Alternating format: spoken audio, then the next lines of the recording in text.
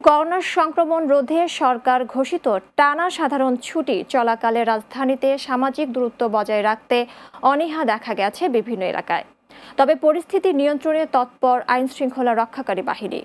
সুনির্দিষ্ট কারণ ছাড়া বাসা থেকে বের না হওয়ার পরামর্শ তাদের। মাসুদ সুমনের প্রতিবেদন।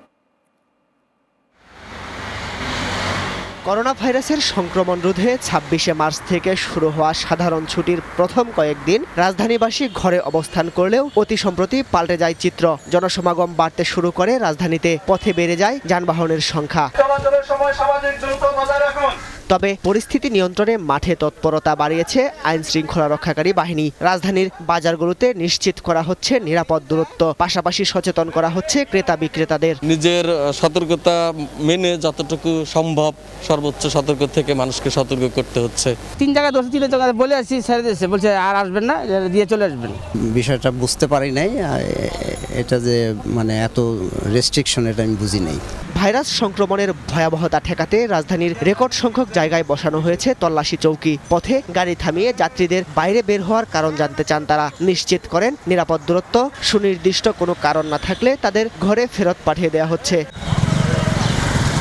তবে তাদের এমন তৎপরতায় অনেকেই সন্তুষ্টি প্রকাশ করলেও যানবাহন চালকরা বলছেন ভিন্ন কথা। তো আজকে মোটামুটি নিরাপত্তা ভালোই দিতেছে, অন্যান্য দিনের থেকে আজকে নিরাপত্তাটা বেশি আছে।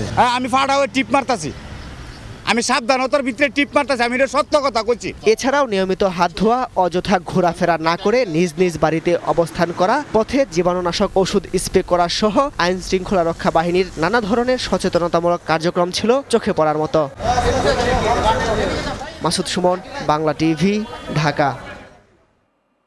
প্রাণঘাতী করোনা ভাইরাস মহামারী দ্বিতীয় বিশ্বযুদ্ধের পর বিশ্বের জন্য সবচেয়ে বড় সংকট বলে মন্তব্য করেছেন জাতিসংঘ মহাসচিব অ্যান্তোনিও গুতেরেসে।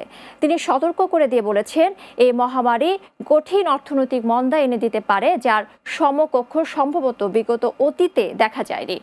এটি বিশ্বের জন্য সবচেয়ে বড় চ্যালেঞ্জ বলে মন্তব্য করেন তিনি। করোনা ভাইরাসের প্রাদুর্ভাবের সম্ভাব্য আর্থসামাজিক প্রভাব নিয়ে প্রতিবেদন প্রকাশকালে বুধবার নিউ ইয়র্কের জাতিসংঘ সদর দপ্তরে কথা বলেন সংস্থার মহাসচিব। প্রাণঘাতী করোনা ভাইরাসে বিশ্বে লাশের মিছিল শুধু দীর্ঘই হচ্ছে। বিশ্বব্যাপী ভাইরাসটিতে প্রাণহানির সংখ্যা ৪২,০০০ ছাড়িয়েছে। আক্রান্ত ৮.৫ লাখের বেশি মানুষ।